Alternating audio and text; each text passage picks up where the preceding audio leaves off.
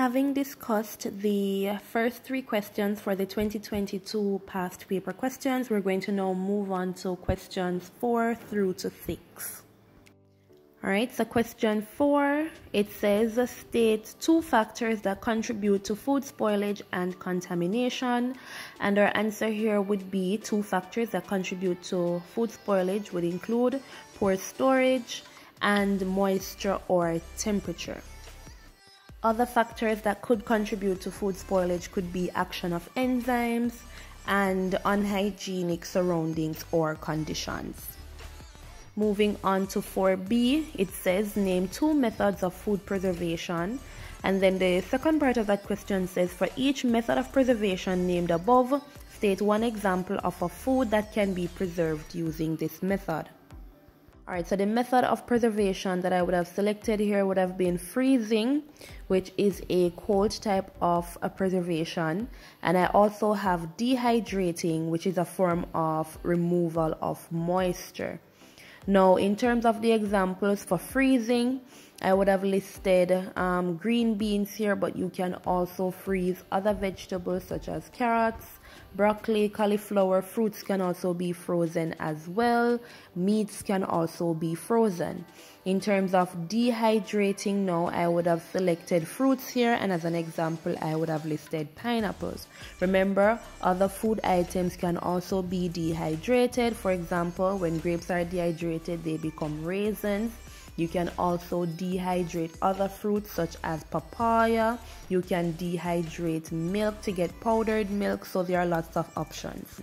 Alright, question 4c, it says you are preparing a boiled cereal and toasted bread for breakfast.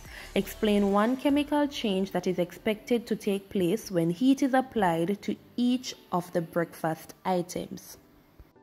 So I've prepared the responses in table form. In the first column, we have the chemical change for the boiled cereal.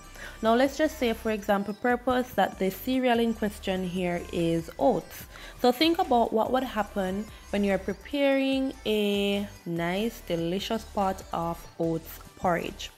Now it says here that cereals contain starch, and as such, when it is added to water and is heated, the starch granules, they start to swell. This chemical reaction is referred to as gelatinization. And one thing to note also, as the cereal continues to swell, once it is in the heated liquid, it will start to thicken. So think about when you're making the porridge, as I said before, you'll notice that these changes do occur. Alright, the second breakfast item is toasted bread. Now again, use real-life examples when you're thinking of creating your responses. Now when you're toasting a piece of bread, what do you notice or what do you realize will happen to the bread once it is toasted? Naturally, the color will change and the texture will change. Now this occurs because of a chemical reaction that is called dextrinization. So like I said before, put everything into context. You'll notice that when you are toasting bread in real life, the color of the bread will change. So it will become darker in color. The aroma is different, the flavor is different, and the texture of the bread is different.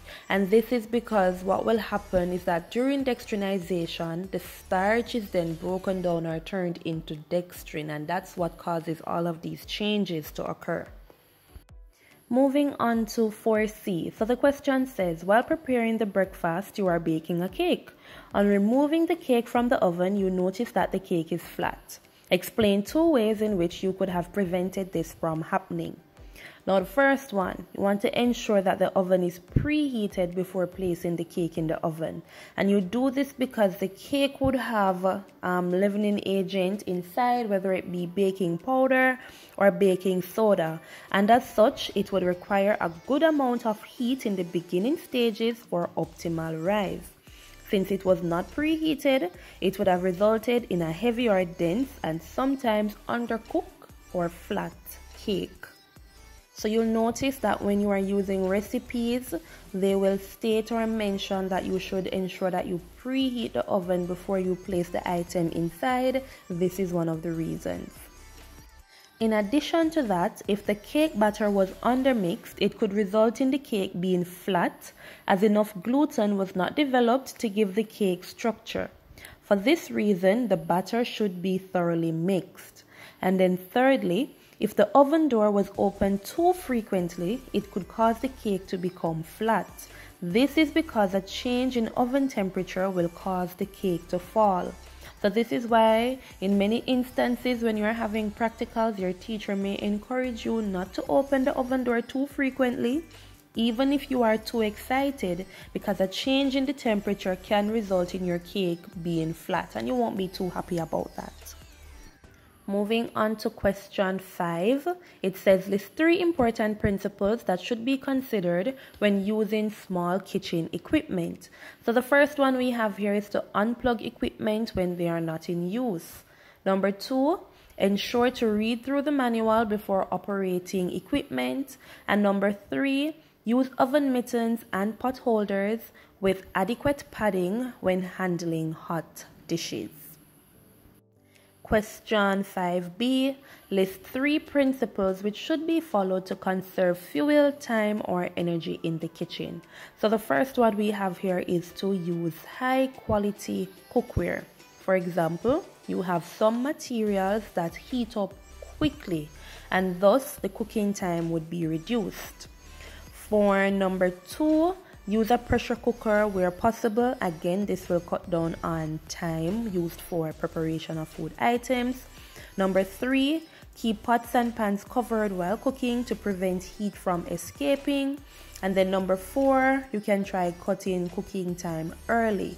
For example, you could turn the oven or the stove off a few minutes early and the heat will be retained by the appliance or the cooking vessel and the food will continue to cook even though the flame is turned off. The next question says that you are to choose one small electrical device used in the kitchen and explain the role of any 5 special features of this small electrical device. Now I would have selected the microwave oven. So the first feature is that it has electronic commands. And for the function, it says that it has electronic controls. Numbers and commands are printed clearly and the keys are pressed to start cooking. The second feature is that it has a temperature probe. And what this does is it keeps track of internal temperature of foods and it either turns the oven off or it switches to a lower temperature when preset temperature is reached. The third feature is automatic defrosting, and this can adequately thaw or defrost food and turn food occasionally. Next feature is the turntable, and this improves heat distribution. And then finally there is a moisture sensor, and what this does is it tracks the moisture level in the food as the food releases steam. Alright, and now we're at question number 6. So this one gave us 3 terms to define. So we have bulk shopping, consumer, and credit. Now bulk shopping, it refers to purchasing large quantities of a particular product at one time. A consumer refers to a person who purchases goods and services for their own personal use.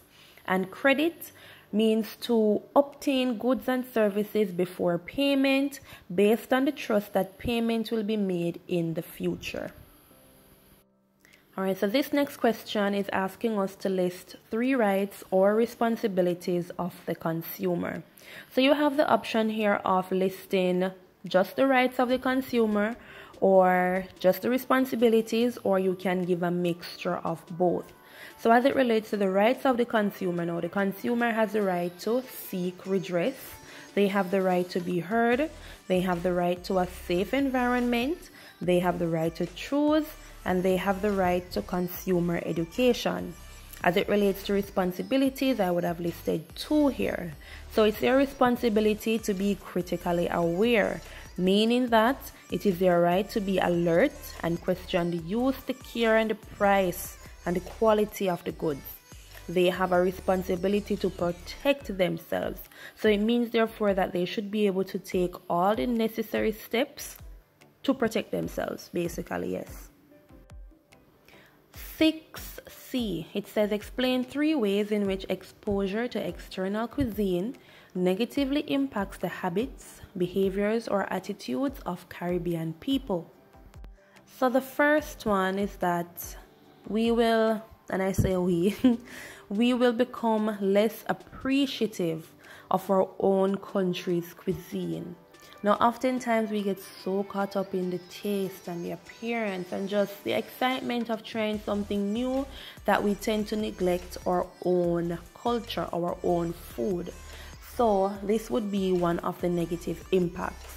Number 2, it says, while some external cuisines may be interesting and tasty, they may also have a negative effect on health as they may be higher in sodium, fats, and sugar. So this one is taking a toll on the health side of things. And then number 3, people will tend to gravitate more towards other products being imported into the country, and as such, they will stop purchasing locally grown produce and other foods.